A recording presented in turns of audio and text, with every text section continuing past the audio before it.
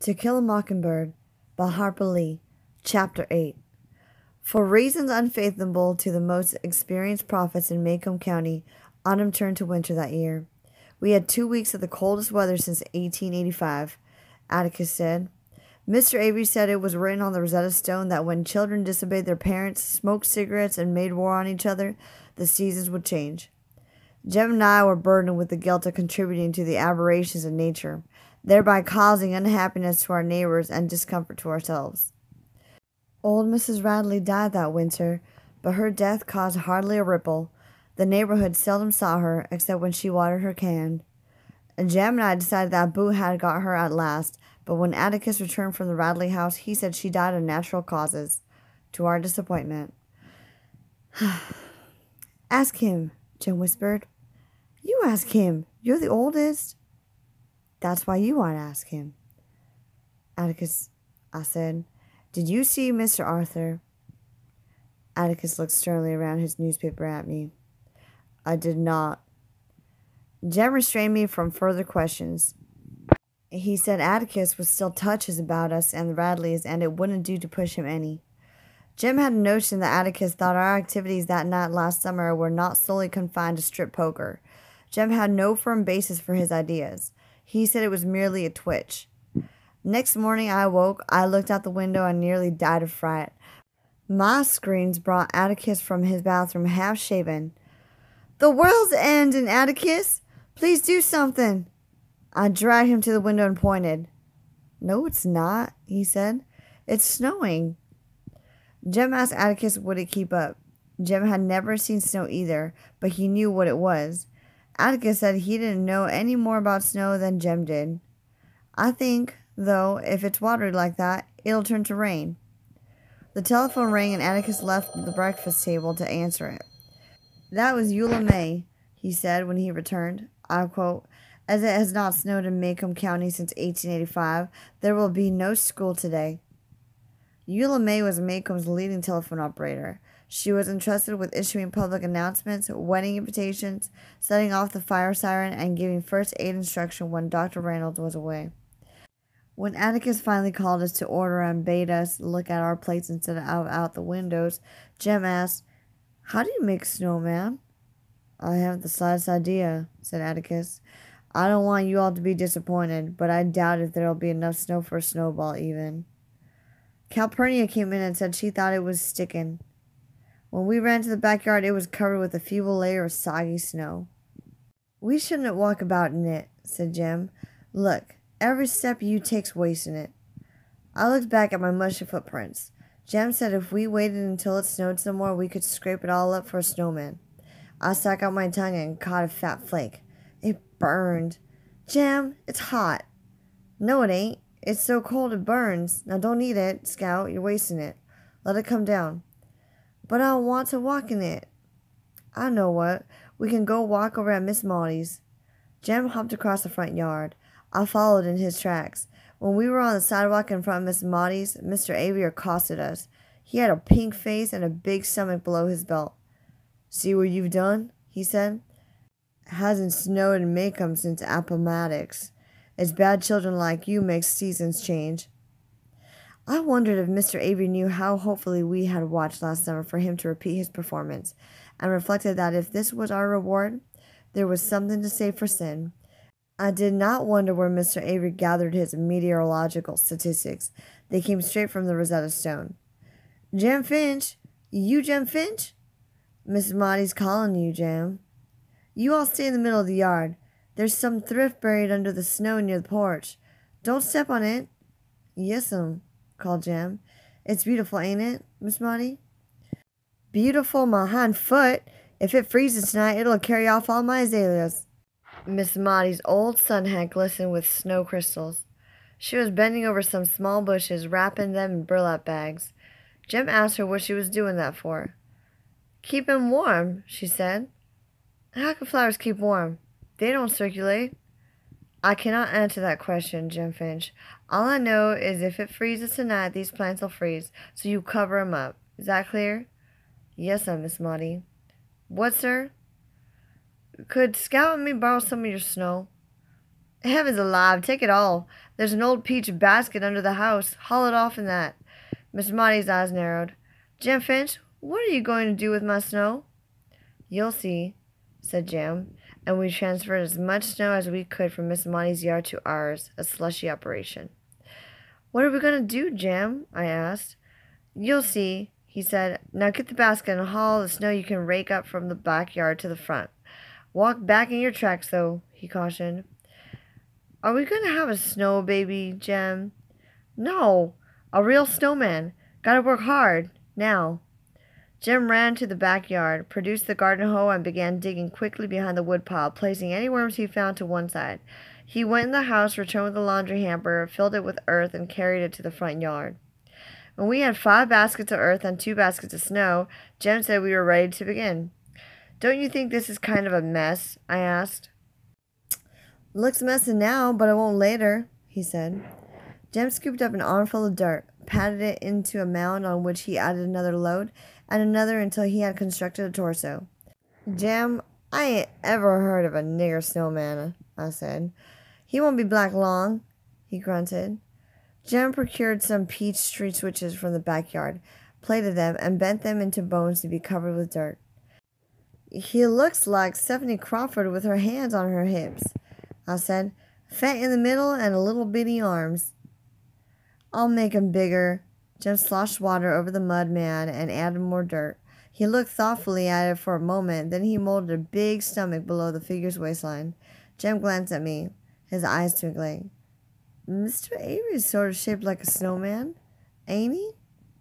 Jem scooped up some snow and began plastering it on.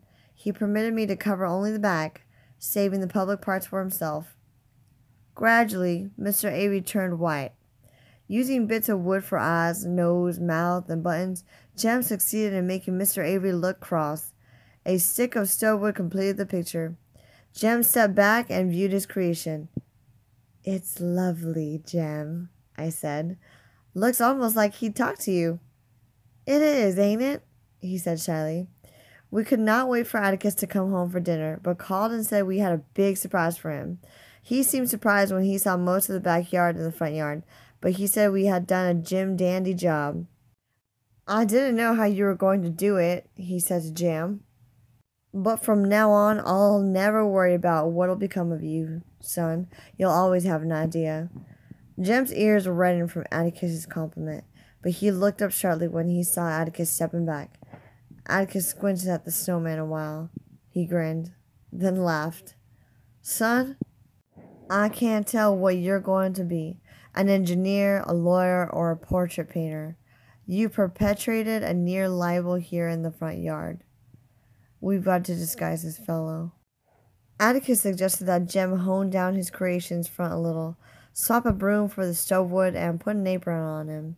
Jem explained that if he did, the snowman would become muddy and cease to be a snowman. I don't care what you do so as long as you do something, said Atticus. You can't go around making caricatures of the neighbors. Ain't a caricature, said Jem. It looks just like him. Mr. Avery might not think so. I know what, said Jem. He raced across the street, disappeared into Miss Maudie's backyard, and returned triumphant. He stuck her sunhat on the snowman's head and jammed her hedge clippers into the crook of his arm. Atticus said that would be fun. Miss Maudie opened her front door and came out on the porch. She looked across the street at us. Suddenly she grinned. Jem Finch, she called. You devil, bring me back my hat, sir. Jem looked up at Atticus, who shook his head. She's just fussing, he said. She's really impressed with your accomplishments. Atticus strolled over to Miss Maudie's sidewalk, where they engaged in an arm-waving conversation. The only phrase of which I caught was, erected an absolute morphodite in that yard. Atticus, you'll never raise him. The snow stopped in the afternoon. The temperature dropped, and by nightfall Mr. Avery's direct predictions came true. Calpurnia kept every fireplace in the house blazing, but we were cold. When Atticus came home that evening, he said we were in for it, and asked Calpurnia if she wanted to stay with us for the night. Calpurnia glanced up at the high ceilings and long windows and said she thought she'd be warmer at her house. Atticus drove her home in the car. Before I went to sleep, Atticus put more coal on the fire in my room. He said the thermometer registered 16, that it was the coldest night in his memory, and that our snowman outside was frozen solid. Minutes later, it seemed, I was awakened by someone shaking me. Atticus's overcoat was spread across me. Is it morning already? Baby, get up. Atticus was holding out my bathrobe and coat. Put your robe on first, he said. Jem was standing beside Atticus, groggy and tousled. He was holding his overcoat closed at the neck. His other hand was jammed into his pocket. He looked strangely overweight. Hurry, hun, said Atticus. Here's your shoes and socks. Stupidly, I put them on. Is it morning? No, it's a little after 1. Hurry now. That something was wrong finally got through to me. What's the matter? By then, he did not have to tell me. Just as the birds know where to go when it rains, I knew when there was trouble in our street. Soft taffeta-like sounds and muffled scurrying sounds filled me with helpless dread. Whose is it? Miss Maudie's, hon, said Atticus gently. At the front door, we saw fire spewing from Miss Maudie's dining room windows. As if to confirm what we saw, the town fire siren wailed up the scale to a treble pitch and remained there, screaming. It's gone, ain't it? moaned Jem. I expect so, said Atticus. Now listen, both of you. Go down and stand in front of the Radley place. Keep out of the way. Do you hear? See which way the wind's blowing. Oh, said Jem. Atticus reckon we start moving the furniture out? Not yet, son. Do as I tell you. Run now. Take care of Scout, you hear? Don't let her out of your sight. With a push, Atticus started us toward the Radley front gate. We stood watching the street fill with men and cars while fire silently devoured Miss Maudie's house. Why don't they hurry? Why don't they hurry? Muttered Jem. We saw why. The old fire truck, killed by the cold, was being pushed from town by a crowd of men. When the men attached its hose to a hydrant, the hose burst and water shot up, tinkling down on the pavement. Oh, Lord, Jem.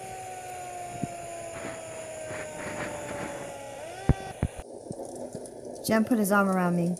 Hush, Scout, he said. It ain't time to worry yet. I'll let you know when. The men of Maycomb in all degrees of dress and undress took furniture from Miss Maudie's house to a yard across the street. I saw Atticus carrying Miss Maudie's heavy oak rocking chair and thought it sensible of him to save what she valued most. Sometimes we heard shouts. Then Mr. Avery's face appeared in an upstairs window. He pushed a mattress out the window into the street and threw down furniture until men shouted, Come down from there, Dick! The stairs are going! Get out of there, Mr. Avery! Mr. Avery began climbing through the window. Scout! He's stuck! Breathed Jem. Oh, God! Mr. Avery was wedged tightly. I buried my head under Jem's arms and didn't look again until Jem cried, He's got loose, Scout! He's all right! I looked up to see Mr. Avery cross the upstairs porch. He swung his legs over the railing and was sliding down a pillar when he slipped. He fell, yelled, and hit Miss Maudie's shrubbery.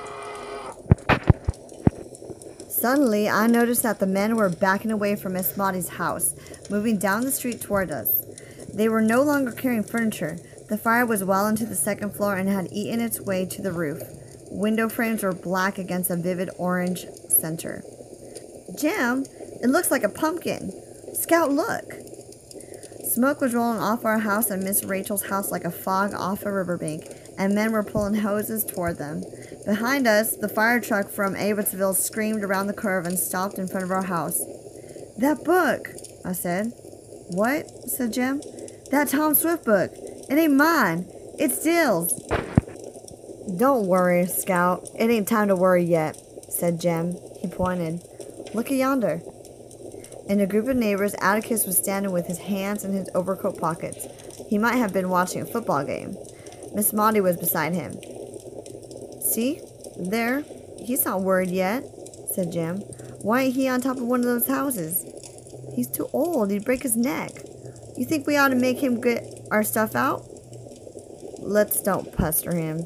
He'll know when it's time, said Jem. The Abbotsville fire truck began pumping water on our house.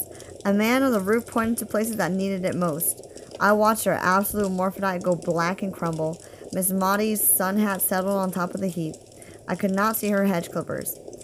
In the heap between our house, Miss Rachel's, and Miss Maudie's, the men had long ago shed coats and bathrobes. They worked in pajama tops and nightshirts stuffed into their pants, but I became aware that I was slowly freezing where I stood. Jem tried to keep me warm, but his arm was not enough. I pulled free of it and clutched my shoulders. By dancing a little, I could feel my feet. Another fire truck appeared and stopped in front of Miss Stephanie Crawford's. There was no hydrant for another hose, and the men tried to soak her house with hand extinguishers. Miss Maudie's tin roof quelled the flames. Roaring, the house collapsed. Fire gushed everywhere, followed by a flurry of blankets from men on top of the adjacent houses, beating out sparks and burning chunks of wood. It was dawn before the men began to leave. First one by one, then in groups. They pushed the Maycomb fire truck back to town. The Abbotsville truck had departed. The third one remained. We found out next day it had come from Clark's Ferry, 60 miles away. Jem and I slid across the street. Miss Maudie was staring at the smoke and black hole in her yard, and Atticus shook his head to tell us she did not want to talk. He led us home, holding onto our shoulders to cross the icy street. He said Miss Maudie would stay with Miss Stephanie for the time being. "Anybody want some hot chocolate?" he asked. I shuddered when Atticus started a fire in the kitchen stove. As we drank our cocoa, I noticed Atticus looking at me, first with curiosity, then with sternness. "I thought I told you and Jem to stay put," he said. "Why, we did. We stayed." "Then whose blanket is that?" "Blanket?" "Yes, ma'am, blanket. It isn't ours." I looked down and found myself clutching a brown woolen blanket I was wearing around my shoulders, squaw fashion. Atticus? I don't know, sir. I turned to Jem for an answer, but Jem was even more bewildered than I. He said he didn't know how it got there. We did exactly as Atticus had told us. We stood down by the Radley gate, away from everybody. We didn't move an inch. Jem stopped. "Mr. Nathan was at the fire," he babbled. I saw him. He was tugging that mattress. Atticus, I swear." "That's all right, son." Atticus grinned slowly. "Looks like all of Maycomb was out tonight, in one way or another. Jem, there's some wrapping paper in the pantry, I think. Go get it and we'll—" "Atticus, no, sir." Jem seemed to have lost his mind. He began pouring out our secrets right and left in total disregard for my safety, if not for his own, omitting nothing, knothole, pants, and all. "Mr. Nathan put cement in that tree, Atticus, and he did it to stop us finding things. He's crazy, I reckon, like they say, but Atticus, I swear to God, he ain't ever harmed us. He ain't ever hurt us. He could have cut my throat from ear to ear that night, but he tried to mend my pants instead. He ain't ever hurt us, Atticus." Atticus said, "Whoa, son," so gently that I was greatly heartened. It was obvious that he had not followed a word Jem said, for all Atticus said was, "You're right. We'd better keep this and the blanket to ourselves. Someday, maybe, Scout can thank him for covering her up." "Thank who?" I asked. "Boo Radley. You were so busy looking at the fire you didn't know when he put his blanket around you." My stomach turned to water and I nearly threw up when Jem held out the blanket and crept toward me. "He sneaked out of the house, turned round, sneaked up, and went like this," Atticus said dryly. "Do not let this inspire you to further glory, Jeremy." Jem scowled. "I ain't going to do anything to him," but I watched a spark of fresh adventure leave his eyes. "Just think, Scout," he said, "if you just turned round, you'd have seen him." Calpurnia woke us at noon. Atticus had said we need not go to school that day. We'd learn nothing after no sleep. Calpurnia said for us to try and clean up the front yard. Miss Maudie's sunhat was suspended in a thin layer of ice, like a fly in amber, and we had to dig under the dirt for her hedge clippers. We found her in her backyard, gazing at her frozen charred azaleas. "We're bringing back your things, Miss Maudie," said Jem. "We're awful sorry." Miss Maudie looked round, and the shadow of her old grin crossed her face. "I always wanted a smaller house," Jem finched. "Gives me more yard. Just think, I'll have more room for my azaleas now." "You ain't grieving, Miss Maudie?" I asked, surprised. Atticus said her house was nearly all she had. "Grieving, child? Why, I hated that old cow barn. Thought I'd set fire to 100 times myself, except they'd lock me up." "But don't you worry about me," Jean Louise finched. "There are ways of doing things you don't know about. Why, I'll build me a little house and take me a couple of roomers, and gracious, I'll have the finest yard in Alabama. Those belling grass'll look plain puny when I get started." Jem and I looked at each other. "How to catch, Miss Maudie?" he asked. "I don't know, Jem. Probably the flue in the kitchen. I kept a fire in there last night for my potted plants. Hear you had some unexpected company last night, Miss Jean Louise." "How'd you know?" "Atticus told me on his way to town this morning." To tell you the truth, I'd like to have been with you, and I've had sense enough to turn around too. Miss Maudie puzzled me. With most of her possessions gone and her beloved yard a shambles, she still took a lively and cordial interest in Jem's and my affairs. She must have seen my perplexity. She said only thing I worried about last night was all the danger and commotion it caused. This whole neighborhood could have gone up. Mr. Avery will be in bed for a week. He's right stove up. He's too old to do things like that, and I told him so. As soon as I can get my hands clean on when Stephanie Crawford's not looking, I'll make him a laying cake. That Stephanie's been after my recipe for 30 years, and if she thinks I'll give it to her just because I'm staying with her, she's got another thing coming. I reflected that if Miss Maudie broke down and gave it to her, Miss Stephanie could have followed it anyway. Miss Maudie had once let me see it. Among other things, the recipe called for 1 large cup of sugar. It was still a day. The air was so cold and clear we heard the courthouse clock clink, rattle, and strain before it struck the hour. Miss Maudie's nose was a color I had never seen before, and I inquired about it. "I've been out here since 6 o'clock," she said. "Should be frozen by now." She held up her hands. A network of tiny lines crisscrossed her palms, brown with dirt and dried blood. "You've ruined him," said Jem. "Why don't you get a colored man?" There was no note of sacrifice in his voice when he added, "Or Scout and me, we can help you." Miss Maudie said, "Thank you, sir, but you've got a job of your own over there." She pointed to our yard. "You mean the morphodite?" I asked. "Shoot, we can rake him up in a jiffy." Miss Maudie stared down at me, her lips moving silently. Suddenly she put her hands to her head and whooped. When we left her, she was still chuckling. Jem said he didn't know what was the matter with her. That was just Miss Maudie.